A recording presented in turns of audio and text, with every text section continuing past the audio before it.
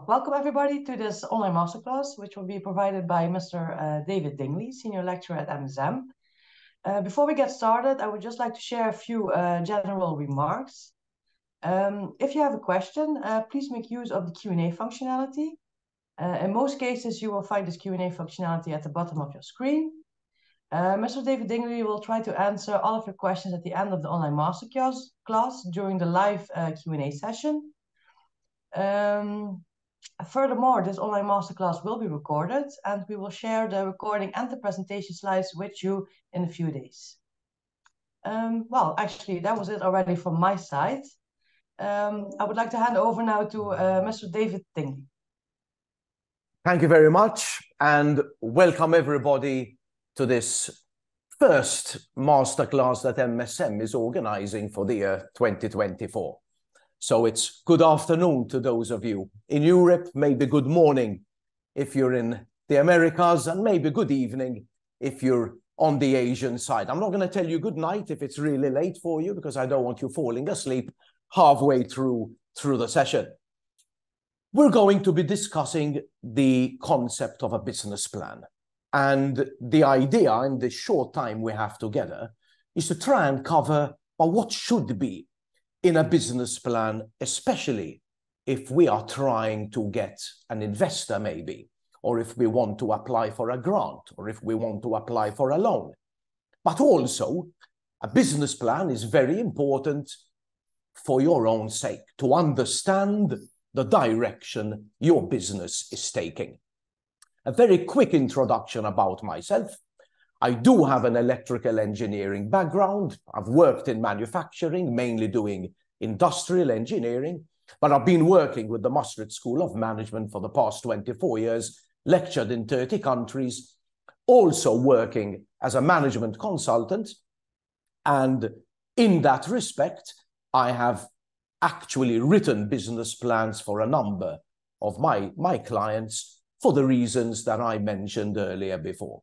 I'm also a managing partner of an education consulting practice, and I do tend to chair a judging panel for the Entrepreneur of the Year Awards in Malta, which is my country of origin and residence. And I have authored a book called The 20 Faces of Services.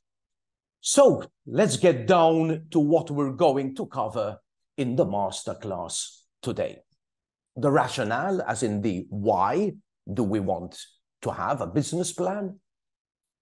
Do you even have a good business idea in the first place? What is the industry? How is it structured?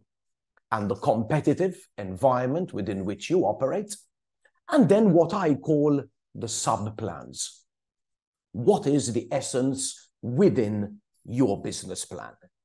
I always say, although I personally come from an operations background, but I would always say the marketing plan is primary, because you cannot have a business without customers.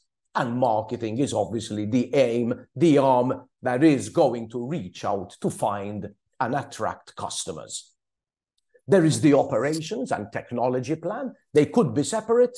They could be done together depending on the elaboration of the technology that is being undertaken within the business you are developing. We still need people in organizations, so we want a human resource plan. Very important, obviously, the financial plan.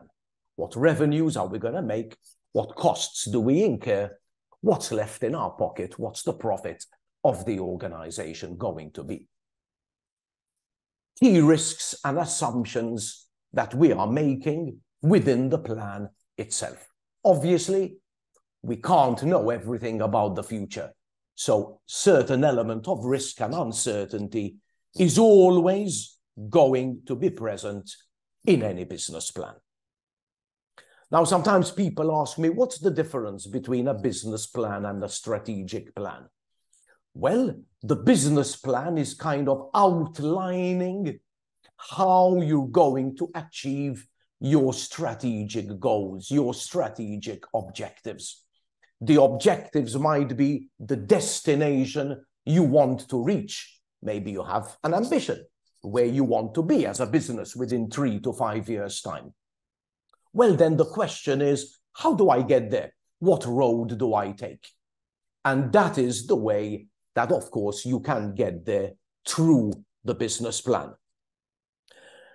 We also know, and there's enough research to show this, that strategic planning, so when we put our thoughts down in terms of a plan, has a strong correlation to better financial performance.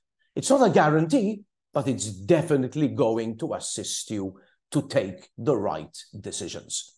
So that's the direction your company is taking. You are at least establishing it. This is the path we are on, with very clear goals, because you cannot write a plan without a destination that you want to reach. And these, of course, take the shape of the long-term objectives of the organization. We need to determine how we're going to allocate resources, inventory, people, money, space, equipment. These are all resources that the organization might need to purchase. How do we use them? What do we need? How many of each do we need? And needless to say, a business plan, a well-written business plan, is a very strong attraction for investors. It's going to be very difficult to get an investor for your business if you have nothing to show them in terms of, this is the plan that I have made that I would like to follow. So securing investment is a very, very powerful rationale for a business plan. If you had to go to any bank, just sit down in front of the manager and say, listen, I need a 50,000 euro loan for a new business idea I have. Can you kindly give it to me? Well, what do you think the answer is going to be? Show us your plan. Without that, you're obviously not going anywhere.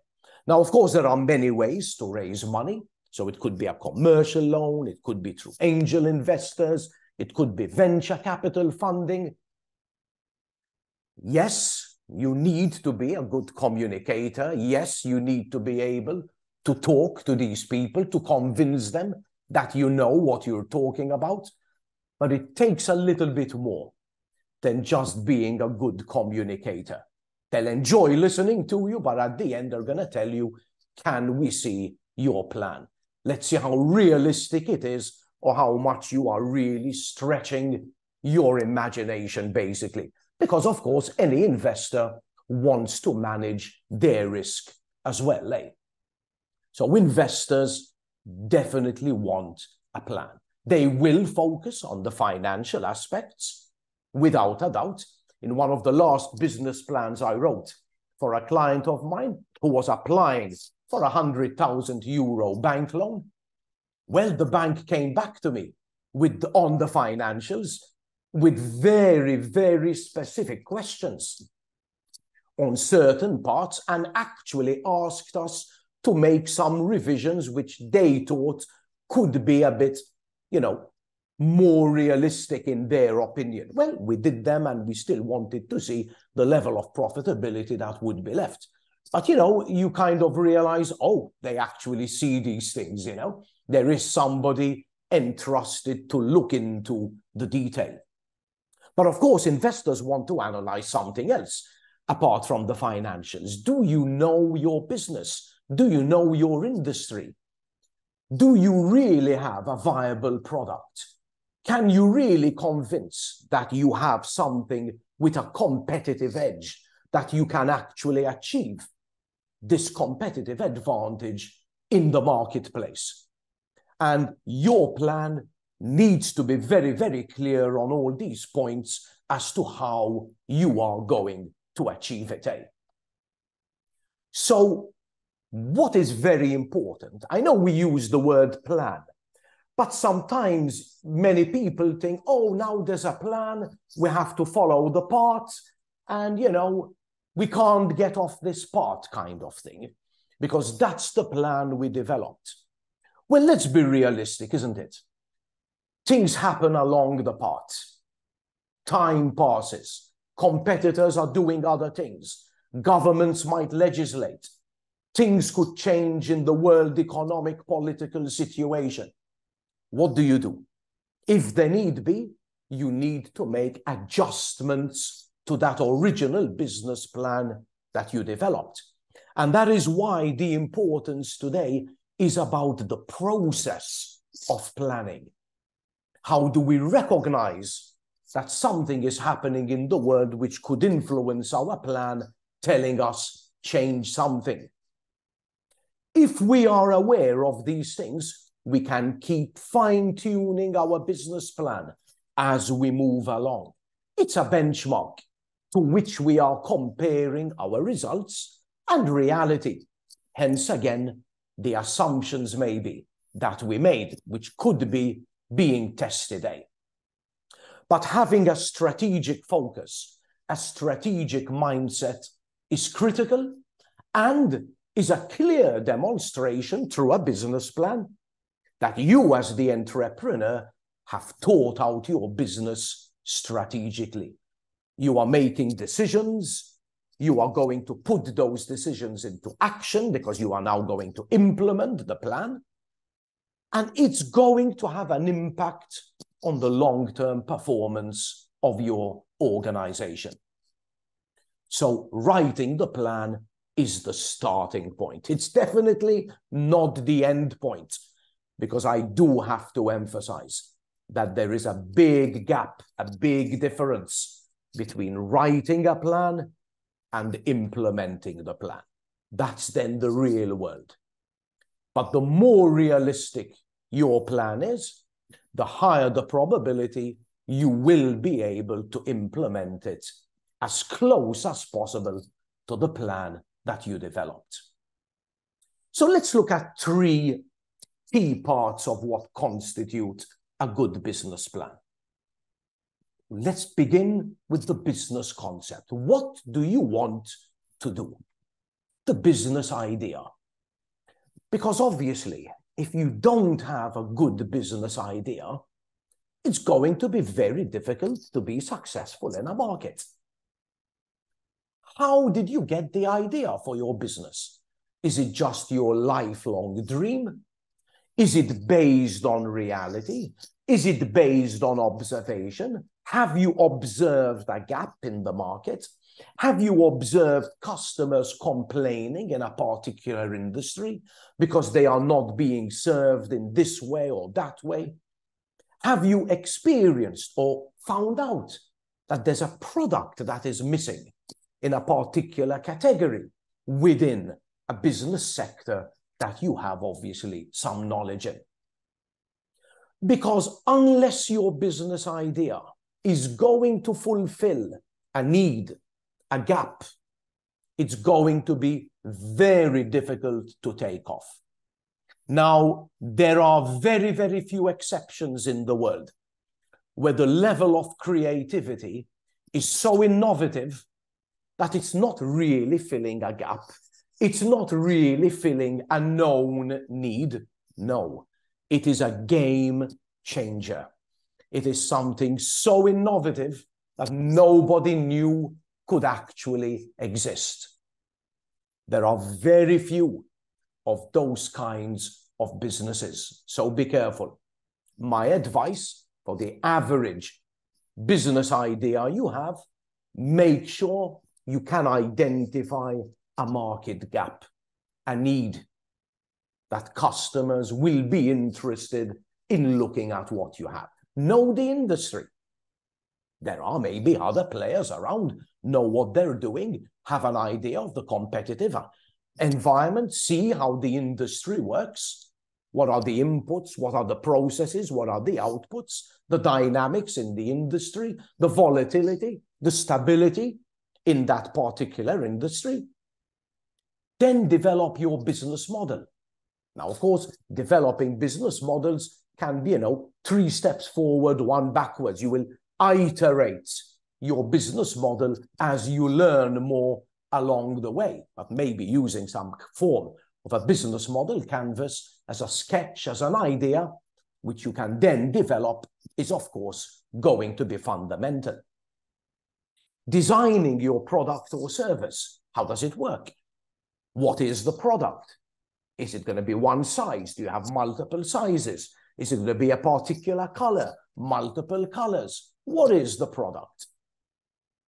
Is it a food product? Is it a spare part? What is the product you are doing?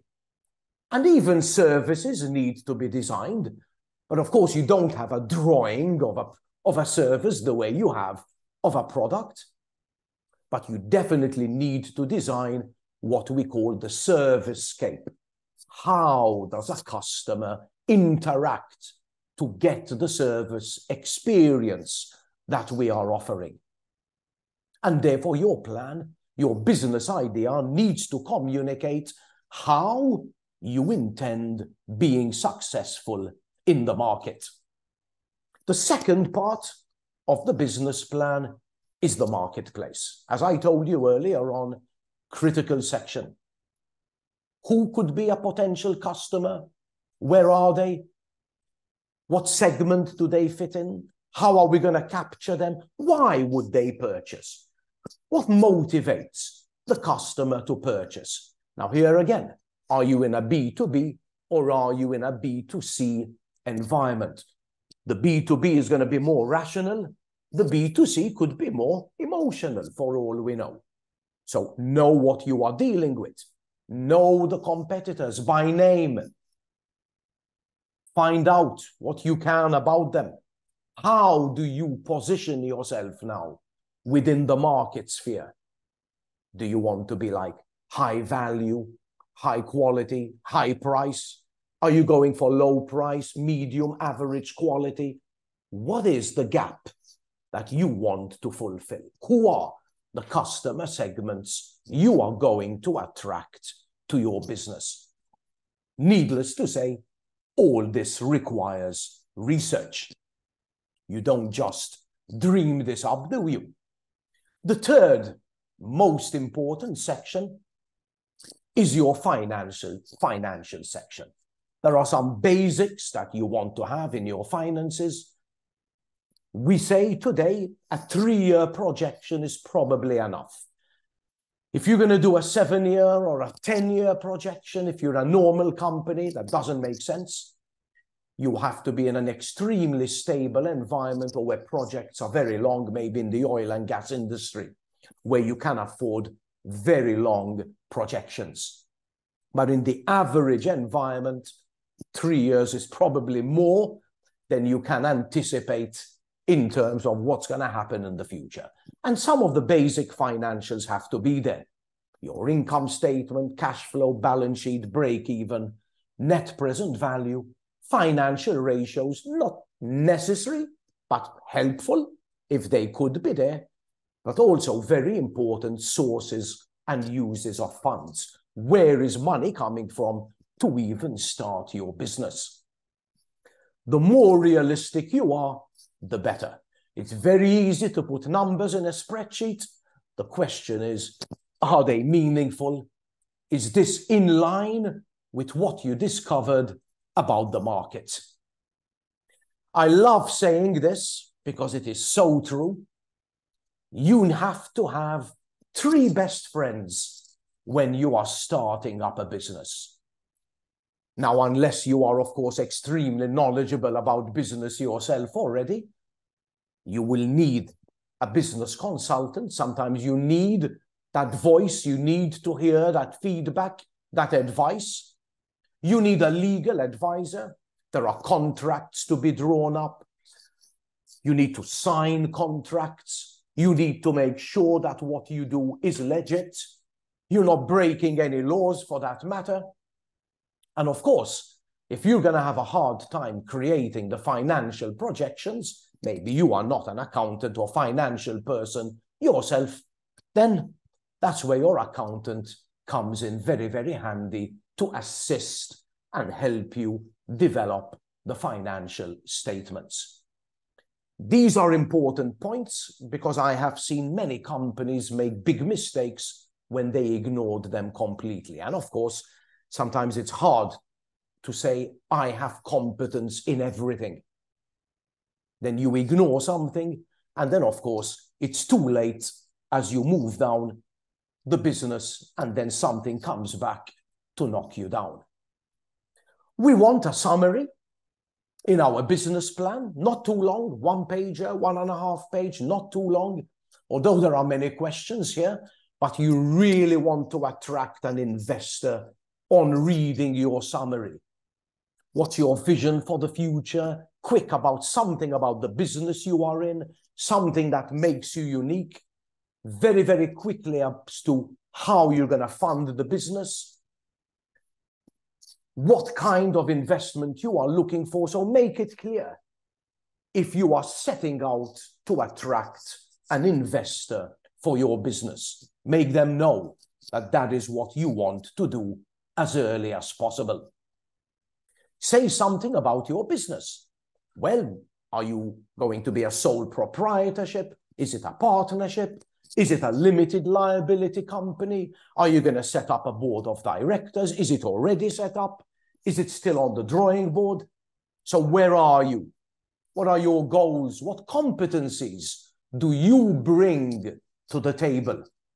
And very often, the business owner, the founding member, would need to attach a CV in the appendix. So you want to develop some software company, but you have no knowledge, no background about technology. Well, that seems strange, isn't it? How is this person going to start a business in an area that, at least from a CV, it shows that they know nothing about? Could that be high risk? Why would an investor be interested to support that person? So you need to say something about the business description. As we said already, your industry. What do you know? And here's research. These are not numbers that are easy to come across. But how big is the industry? Do we know what the total revenue, total sales, total number of firms are? Is it growing? Is it shrinking? Is it stable? How many people does it employ? Is it employing less people over time? Is technology replacing labor? Or is the labor force increasing? What influences the industry? Why would it grow? Why would it decline? So you need to look back 5 years, at least 5 years, to be able to understand trends and maybe project those trends with reasonable assumptions. Where is the industry going? And of course, those of you with an academic background, you might want to look at concepts like a Porter's 5-force model to see if there are barriers to entry, if regulations can hinder new entrants, the competitive environment, the substitutes, and bargaining power of buyers and suppliers as well, for that matter. You need to have a section called competition analysis. Convince the reader you know who you are up against. You know the strengths of your competitors. You know the weaknesses of your competitors. And that way, you might even be able to clearly identify and demonstrate the gap, the need. This is what I'm going to do because no one else is doing it, but make it clear that you understand the market well, so that whatever you say about customers or when you come to project your revenues, they are, of course, realistic and making sense for that matter. But then we come to the sub-plans. Now, everything we said till now is very, very much what we say at a strategic level. The industry, the competition, your board of directors, the company structure, this is all up there. Now the detail. Now the detail. How is your business actually going to work? How do you decide if you need to employ 5 people or 10 people in year 1? How do you know what output you can generate? Can you serve 10 customers a day? Can you serve 50 customers a day? 100 customers a day? Do you need to buy 1 machine, 2 machines? Do you need a one-room office? Do you need 5 rooms in your premises? Do you need a factory floor? Do you need a warehouse? What do you need? And all these become operations decisions. Now, the technology plan, now if all you're going to do is have a few laptops that people need to key in, send email from, very, very basic kind of technology, then embed the technology plan as part of the operations plan. But maybe technology is going to be so unique, so special, you might want to have a separate technology plan. So again, it's all going to be a function of what business you are actually working in. But be very, very clear in terms of your inputs, your process, your output, because this links to capacity management issues. And if you don't explore the realities of capacity management, well, you could be dreaming as to how many customers you're going to sell to in a week. Because then you find out operationally you can't do it. You can, of course, include more aspects, all the admin, all the policies, procedures, quality structures, who knows what. But of course, we all know entrepreneurs at startup phase want to minimize the bureaucracy, where procedures and admin are concerned. And I can understand that. And it definitely makes a lot of sense to keep your business flexible and lean, for that matter. Of course, there are mistakes that are made in an operations plan. When you start the business, you don't keep records, you don't control inventory. As I said, you don't measure capacity. Absolutely not one policy or procedure, so everyone's doing things the way they want. No security system. Well, we could have a whole session discussing the issues of trade secrets, intellectual property. Contingency plans. Well, if this doesn't work, what can we do? If we're blocked, if a supplier can't supply us this year, where do we go? Do you have a backup plan? So these are all things that, of course, you need to know. People, who's your management team? Who's on your board? Who are you going to employ? What skills do you need? Why? How are you going to train them? Roles, responsibilities. Now, at a startup level, this can be pretty simple because you're not employing 100 people from day one. So the human resource plan for a startup company very often is not the most complex thing you will engage in, because as a startup, high probability you're going to start with a few people, 2, 3, 5 people, literally on day one. So the level of planning for 5 people is not going to be as complicated as when growth hits in the organization. There are still problems and mistakes. You know, you just hire your friends because he's a nice guy, but not for the competence. Bad employment contracts. You're not really sure what qualifications you need, but they're ready to accept a low wage kind of thing. You want to maybe share ownership to get the right people in. Be careful. Make sure you know what you are doing in that respect. And my advice is always bring in at least one external director. Get that objective opinion in your business. And of course, if you have a management team, make sure as a team they know their roles and responsibilities to avoid as much overlap as possible. You don't want to be too rigid in a startup company. Okay, you don't want to have a 20-page job description kind of thing. No, you just want 4 or 5 bullet points. These are your key duties, and that's about it, you know, in a startup company. Detail can come later. Marketing plan, as we said, very, very important. There's a bit of an overlap with some things we said about the industry. So be clear about the segment. Possibly from your business model canvas, you've identified the value proposition. If there is no value, people will not pay. They will not buy whatever it is you want to sell. So marketing needs to examine customers. How do you retain a customer? How do you kind of build loyalty? How do you advertise? How do you target your advertising? What price do you charge? Maybe if you charge too low, people will assume it's poor quality. Maybe you should charge a high price and people see value in that. Are you going to build a brand image? How are you going to plan that? How are you going to do that?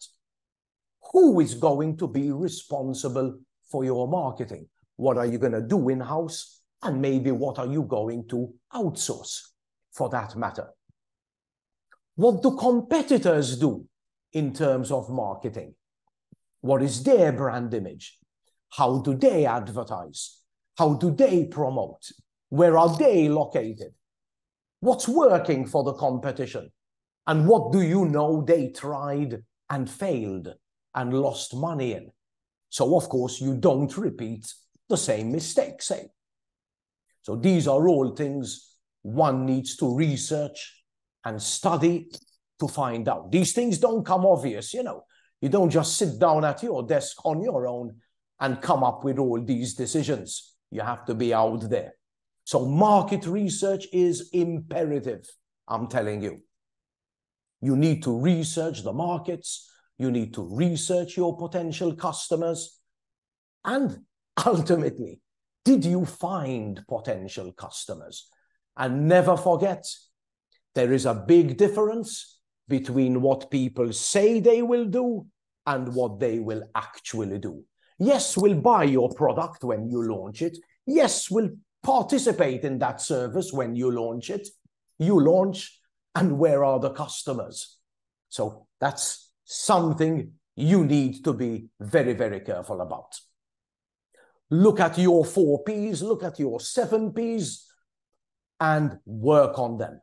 Make sure, as a marketing plan, you have some good ideas to know how to tap into the market out there.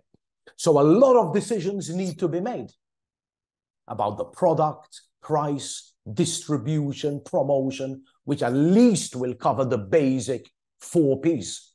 In services, we very often tell people, well, you can go into people, process, and physical evidence as well. And that opens it up to 7 Ps. But these are all the result of research. Bad research, bad marketing concepts. Good research, higher probability you found your niche. You found the right target market. You really establish that people want to purchase in this way and not another way. Yes, all this can cost you money. There is money to be spent in developing a good business plan that is based on research. But I think it's better to invest a few €1,000 in research and know where you stand than start a business risking 100,000 and end up failing, eh? But that's a decision that, of course, you have to make as an entrepreneur. And that says something about your risk, your personal risk profile, eh? How risk averse or how risk-taking you are as an individual. So we will see differences between various entrepreneurs there. Some common mistakes, obviously. Oh, there's no one doing what we do. We're going to be the first. There's no one else. You overestimate or underestimate competitor strengths. Very often they are underestimated. You have no strategy on how you counter competition. You have no idea what to do if they launch a new product. And then, of course, you just out of nowhere decide you're going to capture 20% market share. You know, just like that. Pricing is not in line with realities. Too low or too high. Maybe you're targeting a certain price to the wrong sector. So you misjudged the sector. You misjudge the real marketing cost. I have seen some business plans with extremely low marketing expenditure, and yet they think they're going to attract 100 or 1,000 customers on day one. No, they won't. You will be amazed how expensive things are in marketing. And of course, no logic in pricing strategy. You haven't tested it. You haven't really analyzed the price to value ratio you have there, or you just work on the cost plus model. It's going to cost me X. I want 10% margin. So, add 10% to my cost and that's my price. Price sensitivity is a very good exercise. If I increase my costs by 5%, what happens to my sales? I had a customer once that increased their price literally by 5%. Within 3 months, they lost 25% of their sales. Needless to say, they had to revert back to the original pricing strategy they had. So that's the concept of price sensitivity. A small increase in price might mean a very big loss of customers. And sometimes a reduction of 5% could mean an increase of 25% in your revenue. So again, this is the knowledge you need to have of the industry that you are trying to participate in.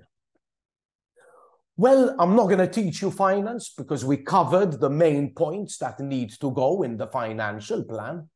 But I will definitely warn you about some of the most common mistakes we see in financial planning. Unrealistic sales. There we go, 20% market share. Profit projections. Why? Because costs are very low. Price is very high.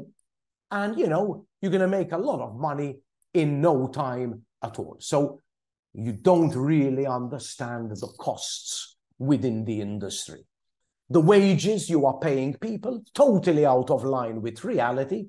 We've seen business plans where employers were going to employ people below minimum wage, where in a country there is a minimum wage level. So it means they didn't even study that, You don't project downside. What if your sales forecast is unmet? What happens? How much can you afford to lose? And sometimes, yes, mathematical errors in spreadsheets, in the composition of the financial plan itself. Figures are inconsistent. You're showing an increase in sales, or you're showing growth by year 3. But guess what? Your marketing costs stay the same. Your employment costs stay the same.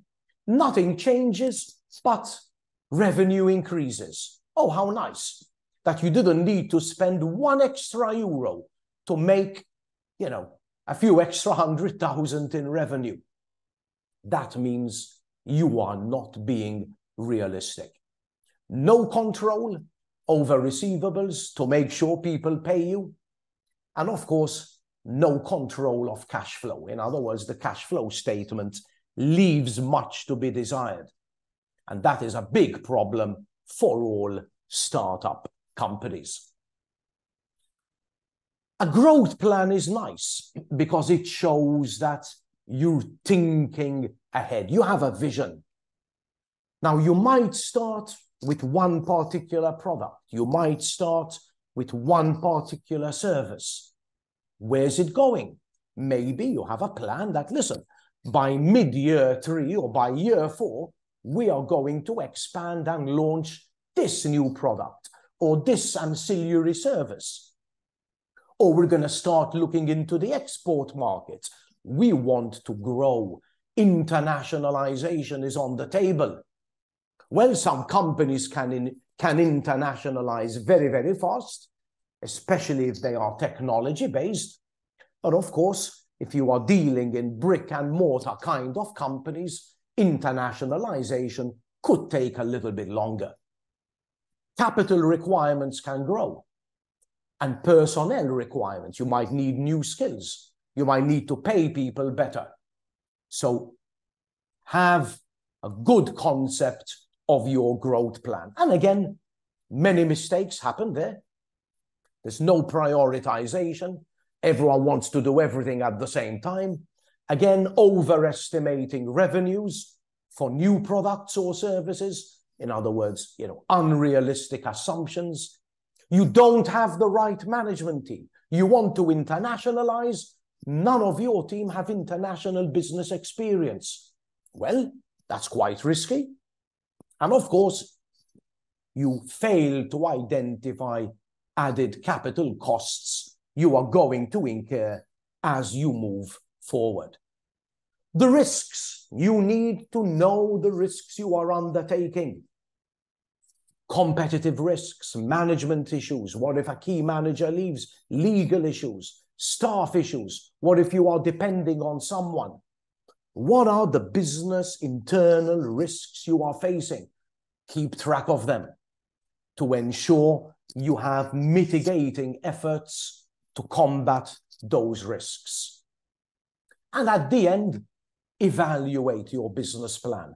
Do I have the right concept? Is my idea really unique? Did I really identify the customers? Who benefits at the end of what I'm doing? Can I really enter this venture? Do I have the means to generate the money? Where is it coming from? Did I price my product or services well? Am I getting the right people on board?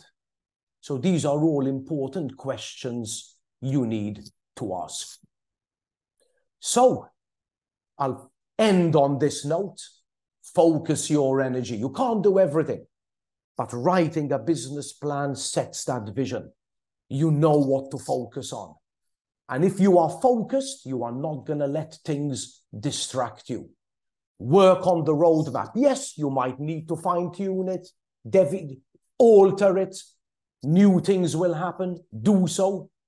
But then, as I said earlier on, one of your key challenges is taking a well-crafted plan into reality. And that, of course, is a very, very challenging exercise for all entrepreneurs engaging in a startup phase. And with this, I end what I wanted to share with you today. You can always contact me if you need anything further beyond what I've covered with you today. And, at this stage, I think we can open what we call the Q&A session. So I'm going to just start reading from the top, and I'm going to see how many of these questions we can answer this. How to devise a business model? Well, I think I said something earlier on. There are concepts known as business model canvases. That gives you a very, very good guide. There are 9 dimensions in it. In a way, you're looking at the internal side, you're looking at the customer side, you're looking at the value, you're looking at the finance. In a quick answer I can give you, that's the first point I would say look at, because it is definitely necessary to have a business model. Of course, there's more that can be said, but of course, time is limited in the way we answer.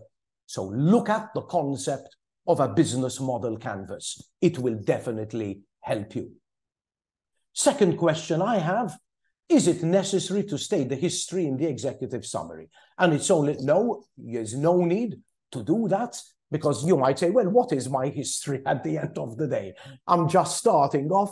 I just registered a company last week. There's nothing I can say. Well, so say that. Say that the company is starting from scratch. There is no historical background to this idea, because maybe you started the business 6 months ago and you're only writing the business plan now. So maybe there is a history. But if there isn't, fine. And that's the whole idea of a startup organization, So that is easy to do. How can I get the username and password of my site in order to access reading materials? Well, I'm not sure how to answer a question like that.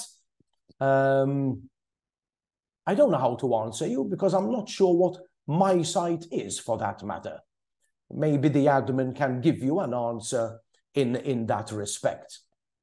How can you gain information about marketplace? Let's see if I'm answering the right question. I don't want to miss anything.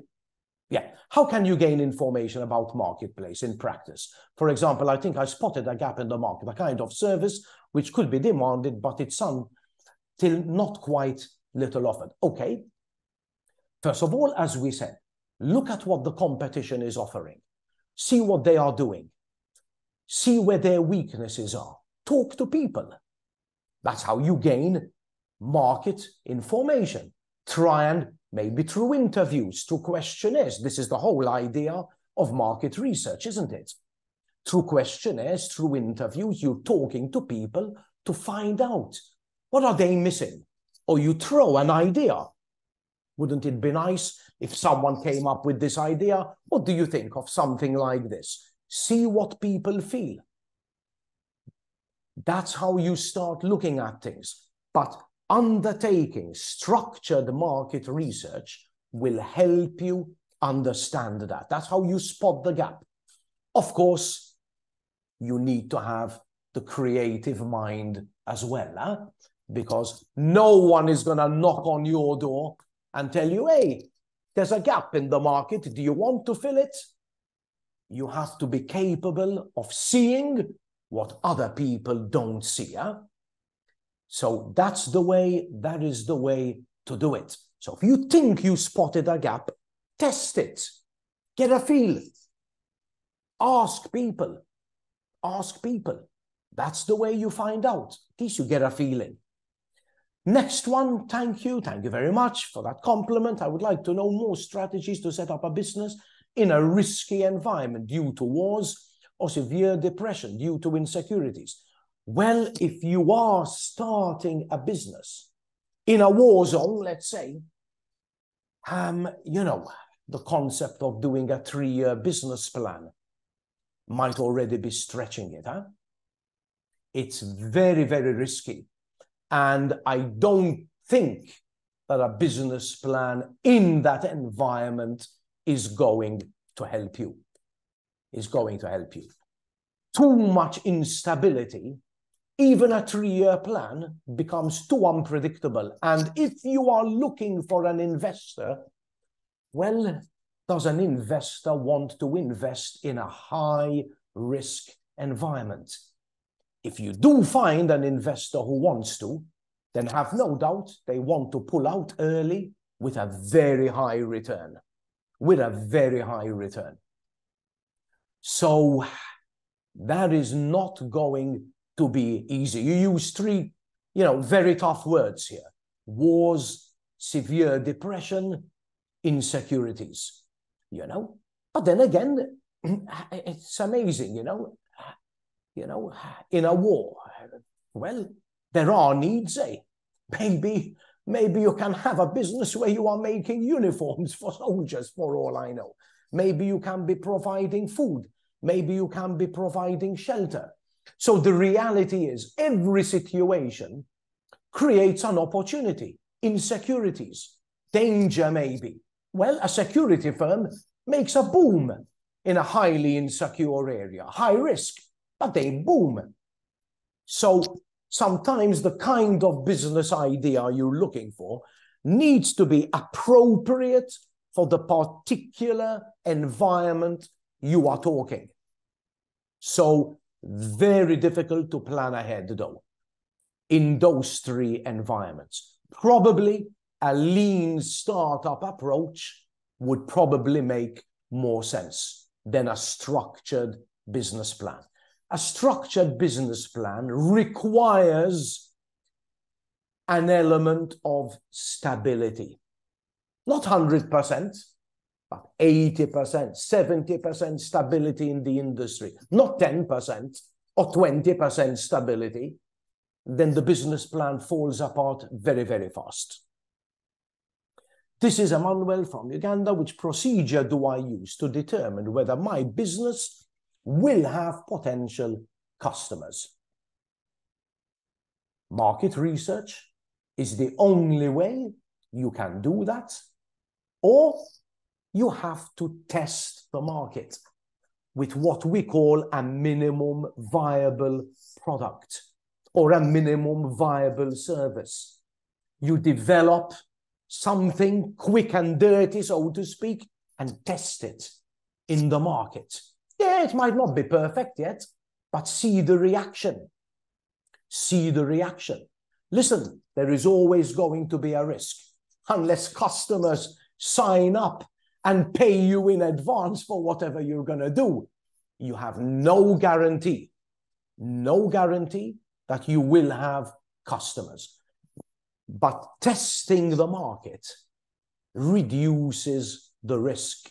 As I said earlier, potential customers will tell you, I will buy, and then they don't. But come on, not everyone is going to do that. Some will believe in your product or in your service, but test it. I had a client once, he spent a whole year developing an app which he was sure the market is going to jump on, and it's an excellent portal. He had the pricing ready and everything. And I asked him, have you tested this with customers? Have you gone to any, this was meant for retail. Have you gone to any of the key retail outlets to talk to them if your idea works for them? And I made him go and speak to 10 companies. Not one of them was interested in his idea. Not one of them was ready to pay the price he wanted. What was his problem? He developed his business idea secretly for a whole year without doing any market research. He just had the idea, it's a good idea. And that's not the way to do business. Test with a minimum viable product. Yes, you spend money. Yes, you take a risk. But if you're not a risk taker, then you're not going to be an entrepreneur.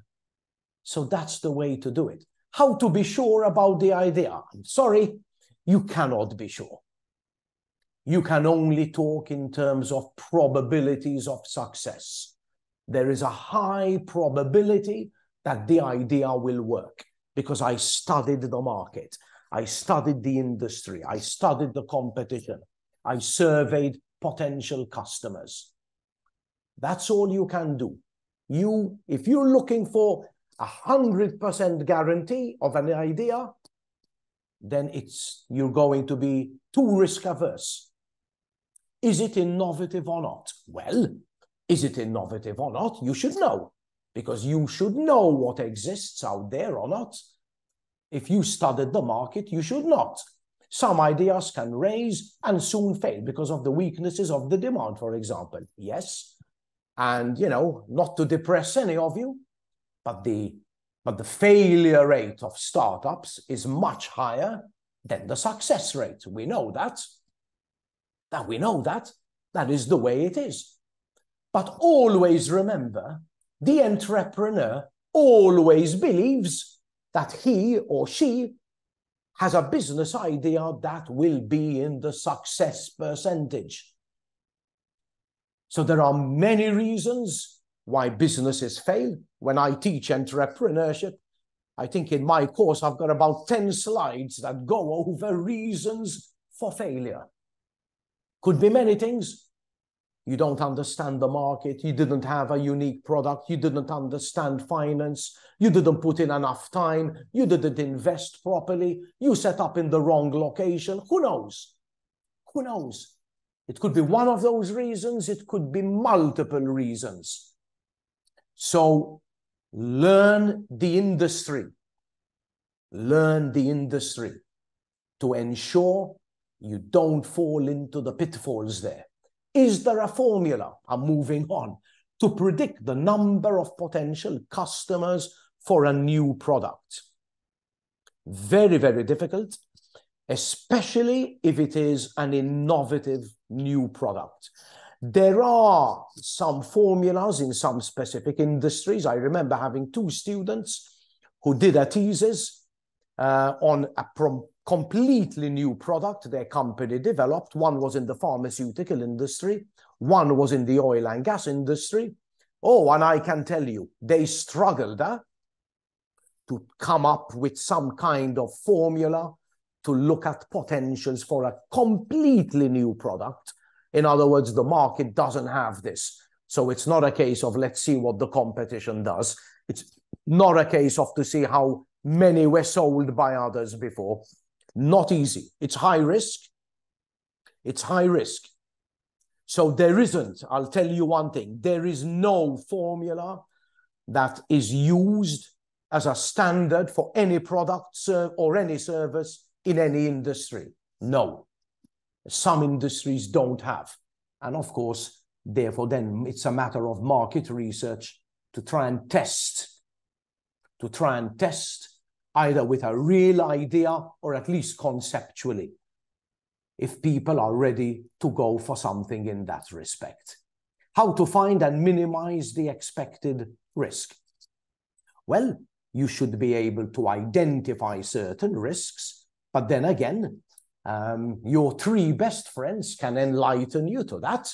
Your accountant can enlighten you on certain financial risks. If your revenue falls beyond this, if you don't sell so much by a particular date, your lawyer can tell you there could be legal risks you are taking. Risk maybe you don't want to register for intellectual property. Well, you risk that someone copies you, for example. So these become a problem. Now, minimizing risk is what we call a mitigation plan. So you need to develop a mitigation plan. Now, of course, there's no standard there. In other words, depending on the particular risk, the particular business and sector you are in, if you've identified the risk, you need to ask yourself, okay, what can I do to minimize that? That's what you have to say. Okay, maybe I can minimize that by selling in 2 locations. Maybe I can minimize that by employing a second person. Maybe I can minimize that risk by outsourcing a certain percentage and not keeping everything in-house. I don't know. It depends what risk you identified. But there is always some aspect within which you can mitigate a risk. How can we assure a bulletproof market research? No. There are no such things as bulletproof market research. Needless to say, the more you spend, the more data you collect, the more information you have, in a way, the more reliable your data analysis is. But there is a risk in doing that. How much are you willing to spend on market research? How much time are you ready to dedicate? Let me give you a quick thing that someone did once. There was a time in my country, in Malta, the taxi service was a very closed industry. The government was going to liberalize the industry. Somebody wanted to open a company for taxis. What did this person do? He stopped using his car. Everywhere he went by taxi. He would spend nights and evenings going to the hotspots in the tourist destinations to see where people use taxis, counting them, seeing how often taxis come, observing when he's in a taxi, giving very difficult addresses to the taxi driver to see if they know the way, to see if they find the address, looking at the condition of the vehicle, sitting outside the offices of the key taxi companies to see how many phone calls they are taking, to see how many people walk in, how many taxis go out. And he spent a few months doing personal market research, apart from hiring a market research company. So he was living the market research in a way and was identifying the weaknesses in the industry. But a bulletproof approach? No. Ladies and gentlemen, in the real business world, there are no guarantees.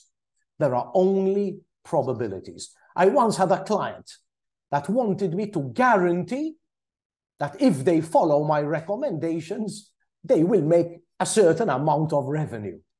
And I told them, I'm very sorry, I can't give you the guarantee. I can only talk in terms of probabilities. Because you cannot control everything in the real world.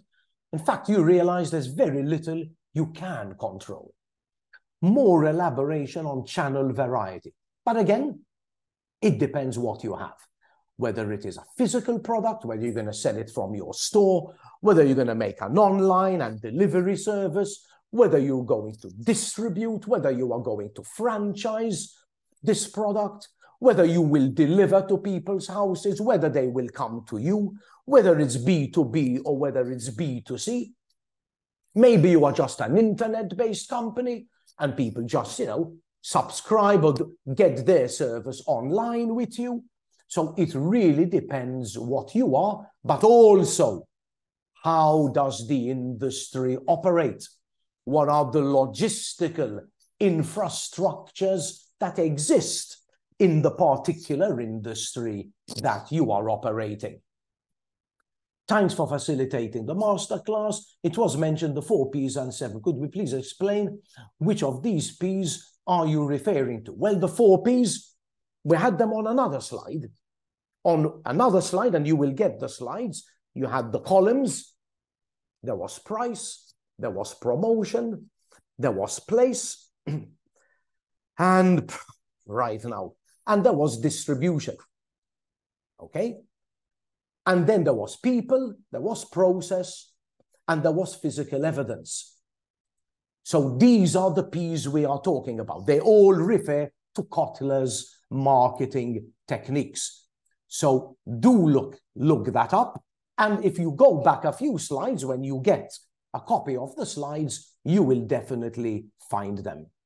What is your recommendation for best practice in finding the correct price for your product or service? Could be 2 ways about doing this. One, there is obviously an analysis of competitive pricing. Okay? Map that out. But of course, price to value. Price to value. Because some could be high value, low end, high end. So look at price, competitive pricing, in terms of positioning. Now, this is knowledge of marketing here. You have to make that distinction. So that is one thing. And then you say, if I want to position myself in this place, what's happening around me? And maybe because you are new to the market, you will slightly underscore. Slightly underscore.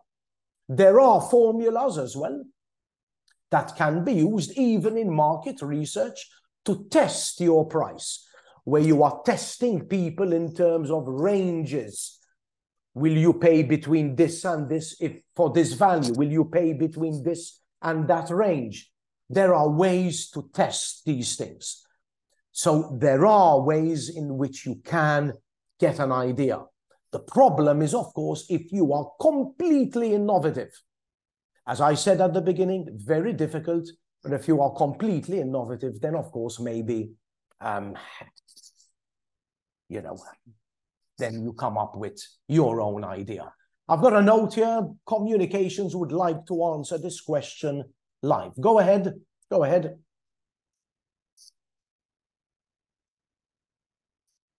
Hi, Mr. David Dingli. You got a notification, you said?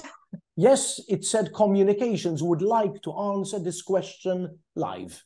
Ah, okay. No, I think that was just referred to the fact that you will be answering the question. Okay. Thank you. Thank you. No problem. I would also just maybe like to mention that unfortunately we're running a bit out of time. So we have time left for, I think, 2 more questions to be answered. Correct. Okay. Thank you. Okay, please would this slide be shared at the end? Yes, you're going to get all the slide pack. Can one work with you to develop a business plan that spans more? But then you're going to talk to me personally about something like that. But it's definitely not impossible. What is the best approach towards targeted investors? How do we target them? Well, that's where you're looking at the concept of angel investing, maybe, where you want to target. You're going to look in your country, for example, if the concept of angel investors exists, you have relatively wealthy business people people with money in their pockets, ready to take a little bit of a risk, put in their money to help your business move forward. But you need to see if there are networks of angel investors. And if you don't know this, maybe contact your Chamber of Commerce and tell them, can you put me in contact with, a number of investors? For all, Chambers of Commerce and these kinds of associations will definitely be able to help you in that respect. Ladies and gentlemen, I have to stop here. It's definitely been a pleasure. I'm sorry I can't answer every question, but there are quite a lot of you online today. A number of questions show the enthusiasm you have had for the topic. All I can tell you is, if it's kind of relevant and you really need to know something, do contact me on the email address you are seeing on the screen. And if I'll be able to help you, I gladly will. So thank you all very much for attending today's seminar. Don't leave yet, because Paula would like to, of course, conclude and inform you about the future plans for masterclasses. Thank you all very much. Well, thank you very much, Mr. David Dingli, for this insightful online masterclass. We received a lot of great comments in the chat, highlighting your detailed and informative session. So yeah, thank you for that. I would also like to mention again that we will share the recording and the slides with you afterwards in a few days. Thank you everybody for joining. Indeed, we will have our next online masterclass on the 21st of March, which will be provided by Dr. Vincent Veldkamp on the topic of the digital economy and the digital transformation of business. Keep an eye on our website for details and the registration links, which will follow in the coming weeks. Yeah, that was it from my side. Thank you again, Mr. David Dingli. Thank you to all the attendees. And yeah, hope you have a great day. And thank you again. Bye-bye. Bye, everyone. Bye.